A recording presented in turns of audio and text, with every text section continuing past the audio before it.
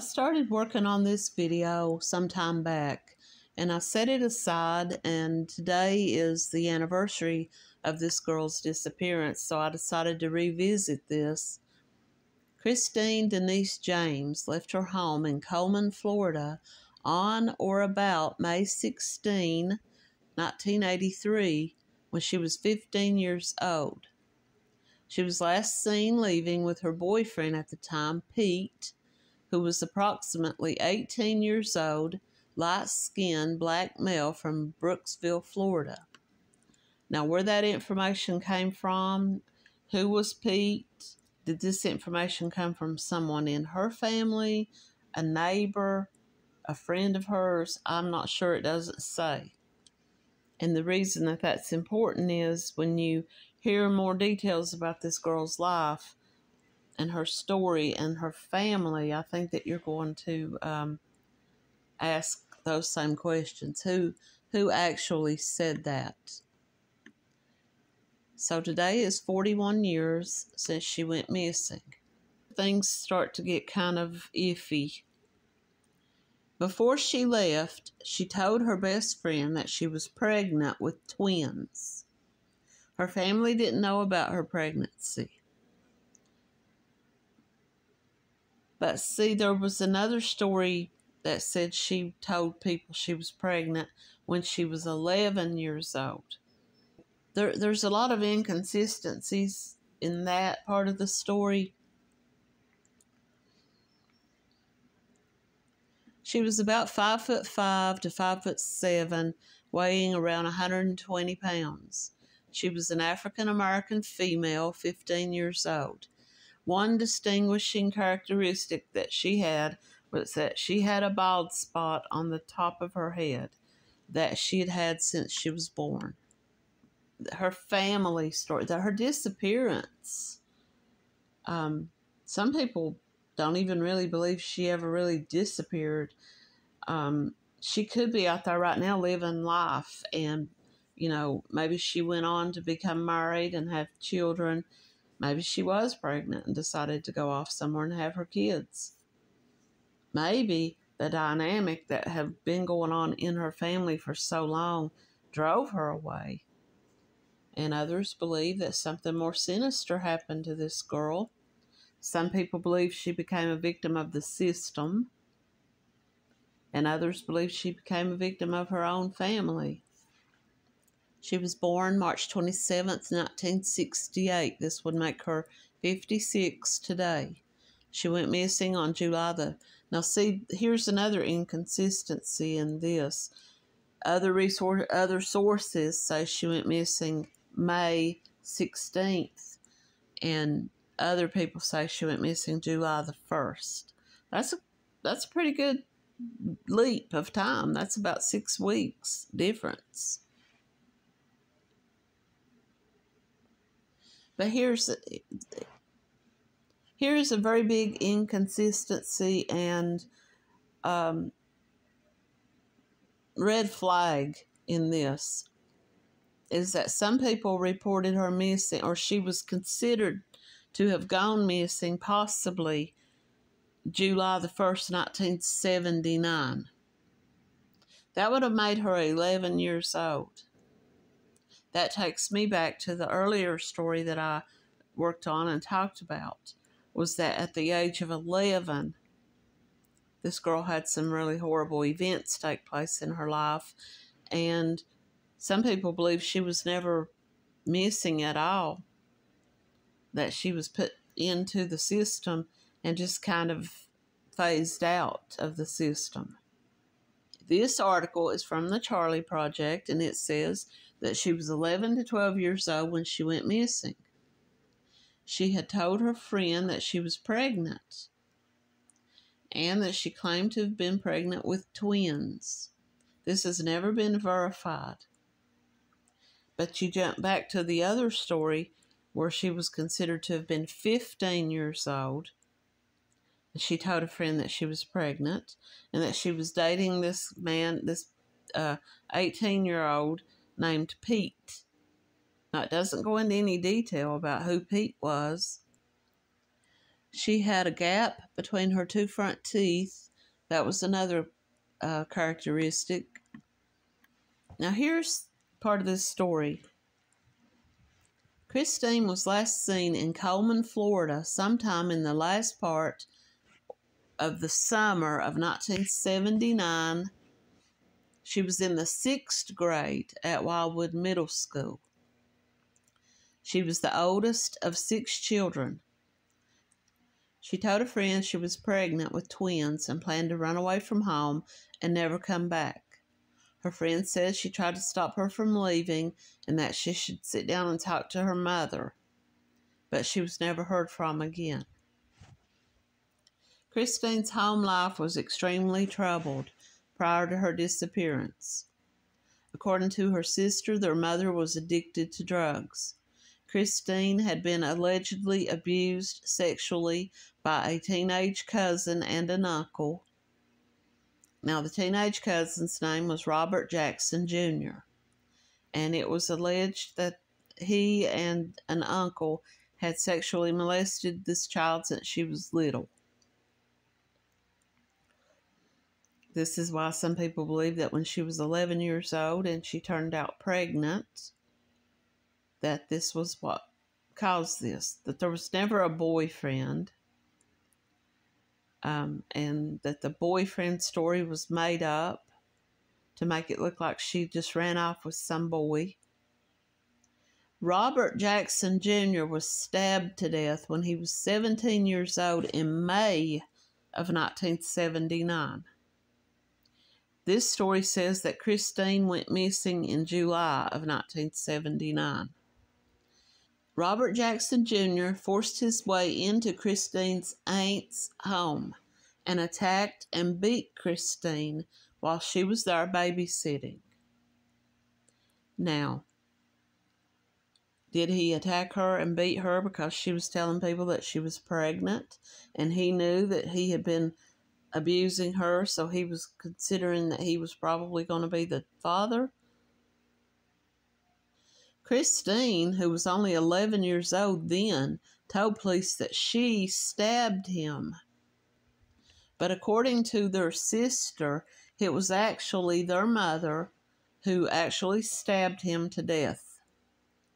And Christine was told to say that she did because she was only 11 and they didn't think that she would get any jail time, that it was self-defense, that he had broken into the home and beat her, so she defended herself. Christine's mother, Lizzie Mae, reportedly stabbed Robert and shoved him out the front door with the knife still lodged in him. He was able to make it across the street to a neighbor's porch where he died. The Fort Lauderdale paper reported it that the 11-year-old babysitter had murdered Robert. This, I think, is from the police, the Sheriff Jim Roops. This is his report. He wrote, an 11-year-old babysitter injured to death a 17-year-old acquaintance who forced his way into the home and whacked and kicked the young girl during an argument. The boy, Robert Jackson, died in a hospital emergency room. First they said he died at the other place from a stab injury to his back that had gone all the way through his heart. The only crime committed was perpetrated by the deceased. Jackson battered this little girl from the age of 5 years old. Sexually abused her from the age of 5. This child never had no life. She probably did run away. She probably didn't make it anywhere. Christine was indicted for killing him and sent to a Florida juvenile center. No one is confident of the dates that she was placed or released from the detention center. It was either 1979 or 1980 when she went to the facility. So do they not have a record of her having been in there this whole time? No one ever reported Christine missing. Her mother and her father both passed away around 1990 and 1991. reportedly from a drug overdose. Maggie, the sister, is the only one who's ever inquired about her sister's disappearance and has been looking for answers. I don't know if she was really pregnant. If she was, that may have been what the fight was really about, and that he come there to beat her up because she was out telling people she was pregnant by him. I don't know. As a result of the stabbing, Christine was placed in a juvenile detention facility for a couple of months. And some people say that she was placed in there for her own protection.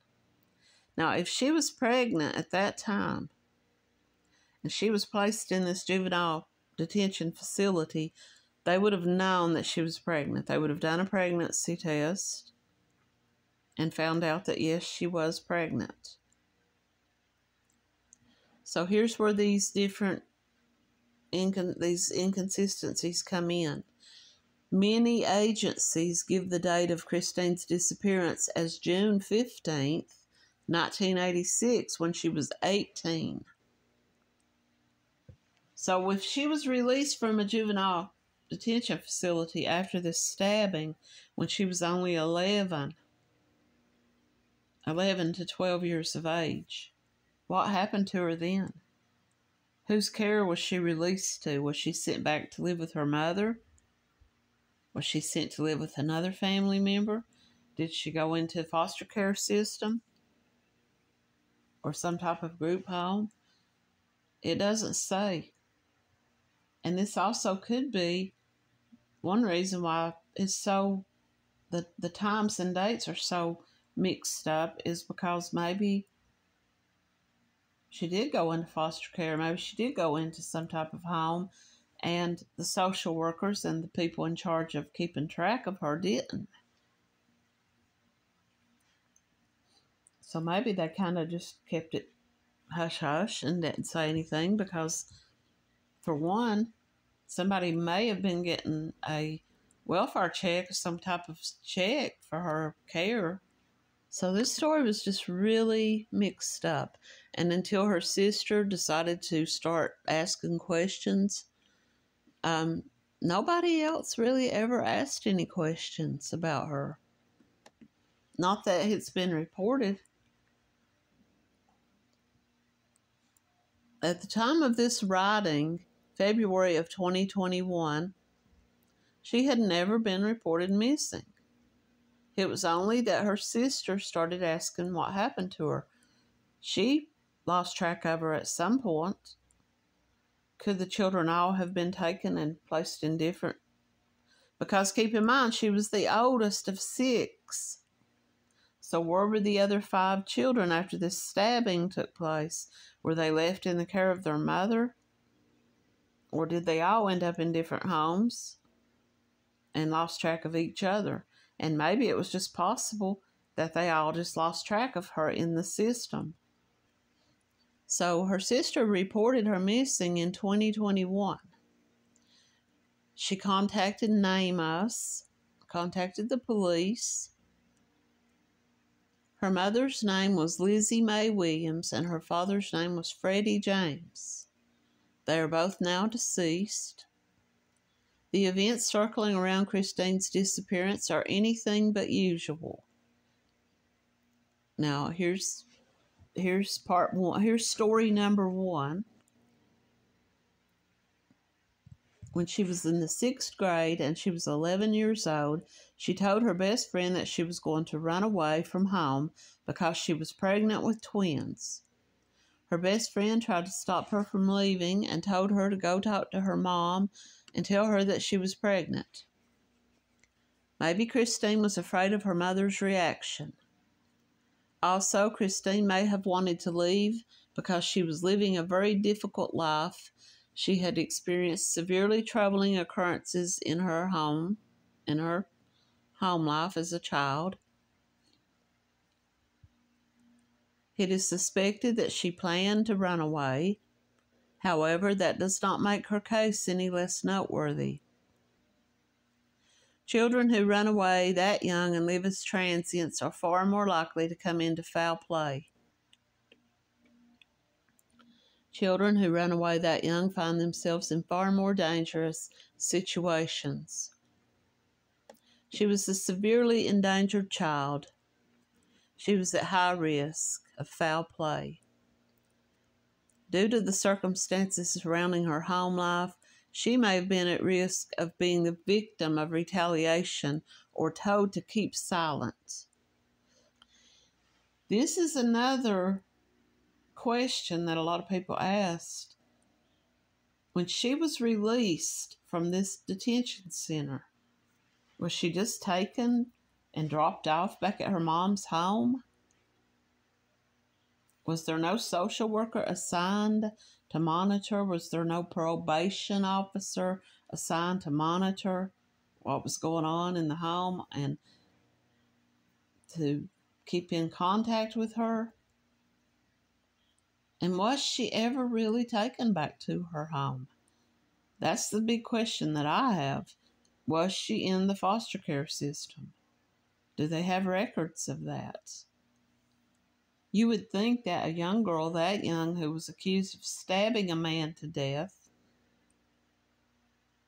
and placed in a detention center for a couple of months would have had people asking the question, is it safe to send her back into that home?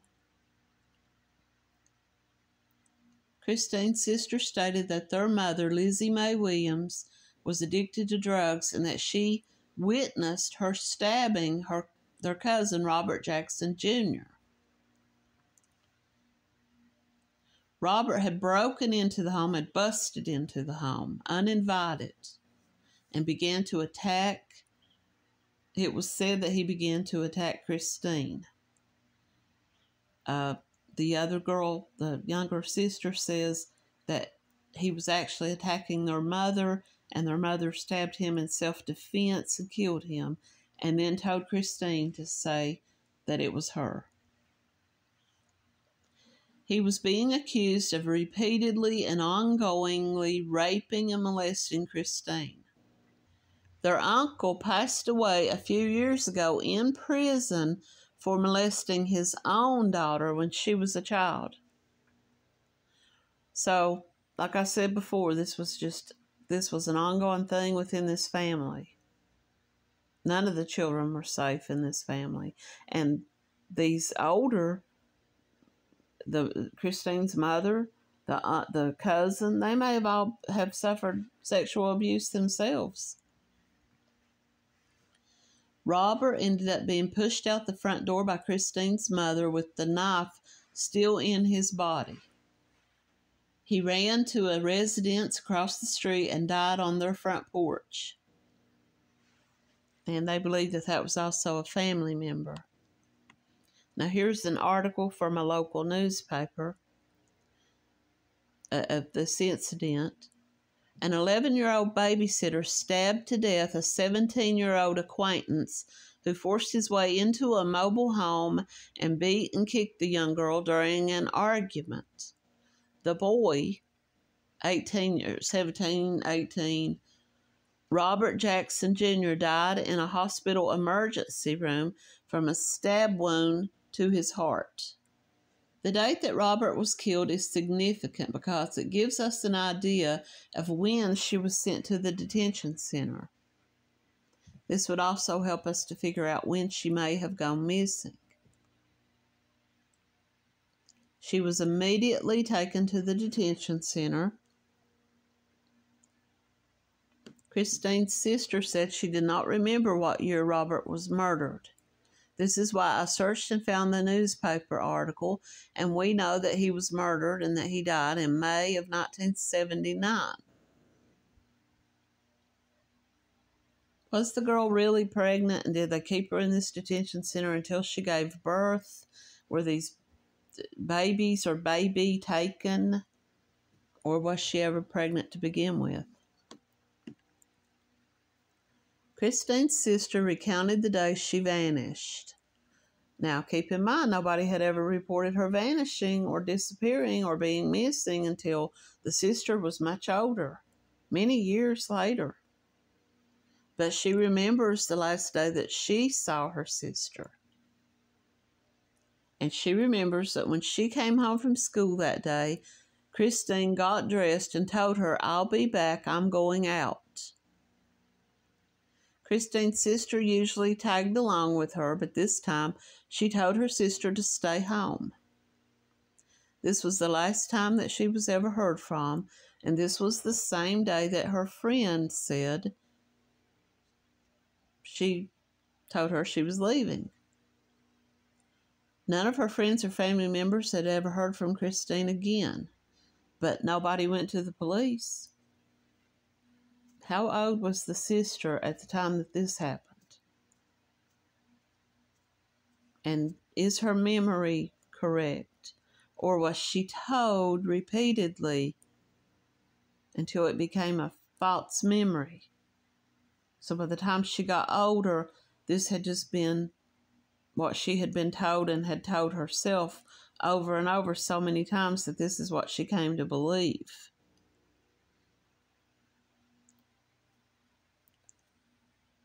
This person writing this article says, "I have been trying to get her detention center records to get a more precise time frame of when she left the detention center. This would give us a more clear date of when she may have gone missing." Now, according to the Wildwood Middle School and the school system there in Coleman, Florida, she was last reportedly in school in the 6th grade. Christine's sister desperately wants to find her. She wants closure. She wants to know what became of her sister, and did her sister actually have a baby or 2 babies, and what became of them.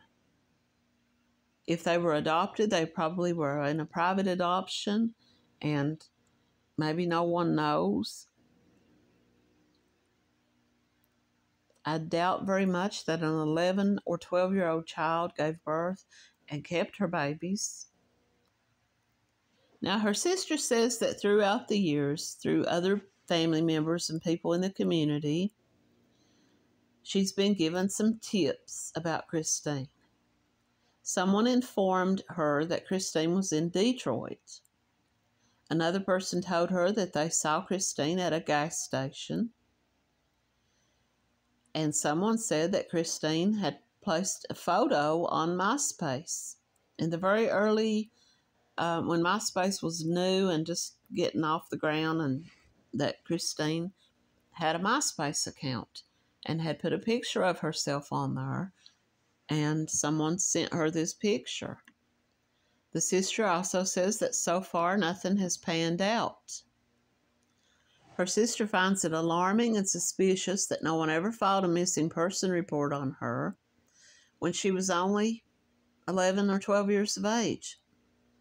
Christine's sister says she was about 9 to 10 when her sister vanished. And she said she used to repeatedly ask their mother, "Aren't you worried about Christine? Do you know where she is?" And her mother would say, "Don't worry about her, she's just fine." Was Christine sent away to live with other family members somewhere, maybe in Detroit or someplace, to have these children and just decided not to ever return? Or did she run away and end up on the streets? Her sister says that she's upset that no one seemed to ever care what happened to Christine. This makes her believe that the family kept a deep, dark secret. Some people believe that she never really did return from the detention center, that she was placed in some type of home for her own protection from the family. For one, the molesting. For two, the attacks by her family members. And that here she was supposedly the one that murdered a member of the family. So did they not fear that she would be retaliated against? If it was true that she was pregnant and she gave birth, is it possible that one day these people, maybe these 2 babies or 1 baby, whatever it might have been that she might have had, could put their DNA into one of these databases to find out who who they're related to, and it could link up to some of Christine's family members. Christine's sister wants her to know, if she's out there, that she never stopped thinking about her or caring about her. She wants her to know that if she's alive, that she hopes that one day she will reach out to the family. Christine's father's name was Freddie James, and he passed away never knowing what became of Christine. According to Christine's sister, her father would often ask about her. He was probably the only family member that ever did. He would ask other people, "Have you seen Christine? Has she ever come back?" Christine had another sister that passed away years ago, and she has 3 brothers. If all of these people would put their DNA into these websites, possibly these children that, or maybe they will put their DNA in, maybe it would lead to whatever happened to her. This is considered an unreported missing person case. Now, this is according to this person who wrote this article, and this is from Underground Mysteries, and this was written in 2021. My goal is that it will be formally reported to the police and that her sister's DNA will be entered into CODIS. Now, there's a speculation that if Christine did run away, if she ended up on the streets, it's possible that she could have gotten mixed up in prostitution or some other criminal activity. She may have been arrested at some point. Maybe her DNA could be in the system. And there is no information online about Christine's disappearance. There's a short blurb about her and a picture of her when she was about 10 years old. Once this story is circulated to many Facebook groups, Reddit pages, and other YouTube channels, Name Us, and so on, you may end up searching that there is new information on this case. No one is sure of the dates that Christine was placed in this detention center. You would think that there would be some record of that somewhere, you know? I mean, I know she was a juvenile, but you would think that there would be some record of her going into this detention center and what date she was released and who signed off on her release. And if there's been anything newer, I couldn't find it. So, as of today, Christine Denise James I'm going to go with the article. I'm going to go with the information that the sister was able to provide to this writer, that her sister was probably getting close to 12 years of age. Maybe she had already turned 12. I don't think the story about her being 15 and in the 9th grade I don't even know where that article came from. I'm sure that it was just misinformation throughout the years. And I believe that she did go missing when she was about 11 to 12 years of age. My problem is, my thoughts are that it's possible maybe she did get released from this detention center and sent back to her mother's home, and she just came in from school, told the younger sister, "I'm going out, I'll be back." Maybe she met with some fate. Maybe she did have an older boyfriend, and maybe she told him she was pregnant, and maybe he didn't like that, and, maybe he had something to do with this. It could also be that when she left the home and was walking down the street 2 days after being released from a detention center, that this crazed uncle or some other member of the family who was angry and upset with her that she supposedly had murdered this Robert Jackson Jr., followed her, killed her, and disposed of her body. Is it possible that someone was afraid she was going to tell the truth about what really happened and that the mother became fearful that she was going to end up in jail. And did the mother do something to her? Is this the reason why when the sister would ask questions about Christine, her mother would say, "Don't worry about her, she's fine"? I believe there's so much more to this, and it's possible that nobody will ever know the truth because the parents have died, the uncles and all the older people in the family have died, and what's left are rumors and hearsay and speculation. And if Christine lived, maybe some people say maybe she was placed in some type of protection, and that's a good possibility. Maybe she did. Maybe she was. Maybe her name was changed and she went on to live her life, and she's out there in the world right now someplace, happy, and you know, she was given a chance. Because if she'd stayed in this family, she would never have had a chance at any kind of meaningful life, probably.